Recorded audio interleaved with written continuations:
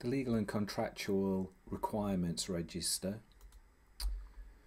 There is a need under 27001 to understand all of the laws that apply to our organisation, any regulations and any contractual specific requirements. You don't have to record them in this way. It may be that you've been provided by legal counsel already with a list of appropriate laws and we can evidence that it's been reviewed, but if we haven't, then this is a handy document and quite easy to complete. What you will see is it's broken down into individual sections. So we're going to say the standards that apply to us. If you're doing a 27001 implementation, then 27001 applies. And we're going to say the date that it was last assessed and the next assessment date. So we're going to say the date that this was understood to be required. And point to note is that it should tie up with the version control on the version control front sheet. We're going to look at things like regulatory requirements, if they're applicable. If you're in gaming or financial services, there may be regulatory requirements. Again, what are they? Why does it apply? When did you last assess it? And when are you going to next assess it?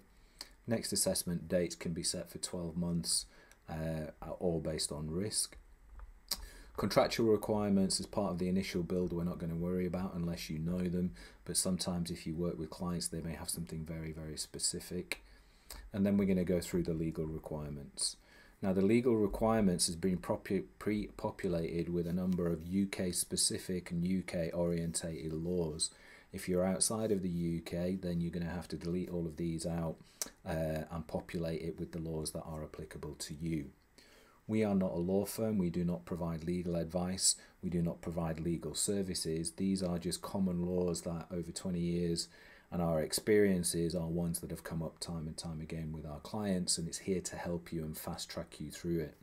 You can either add to it, you can delete from it, you can amend it as you see fit. The way that the legal requirement register is, you will see here that there is a hyperlink to the legislative.gov.uk site that specifically looks at that particular law to give you guidance on it.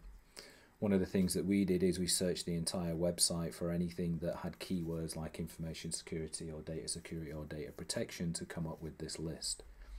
So you're going to go through the list either here that's provided or add to it, and you're going to record what laws apply to your organisation, where they were required, when you last assessed them, and when you're going to next assessment. We strongly recommend, we strongly advise, we strongly encourage that whatever list that you come up with, that you run it past your legal counsel. Legal requirements on an organisation are specific to that organisation, and you really need the guidance and expertise of legal counsel to help you to populate this. They may either provide you with a pre-existing list that they have through the work that they've done with you, or they can ratify this list as well. So there are no guarantees or warranties that come with the list. This is purely a template to record the information that's required. The requirement is to have a list of laws that apply to your organisation and to you to have reviewed them for relevance prior to going for certification, ideally within the last 12 months.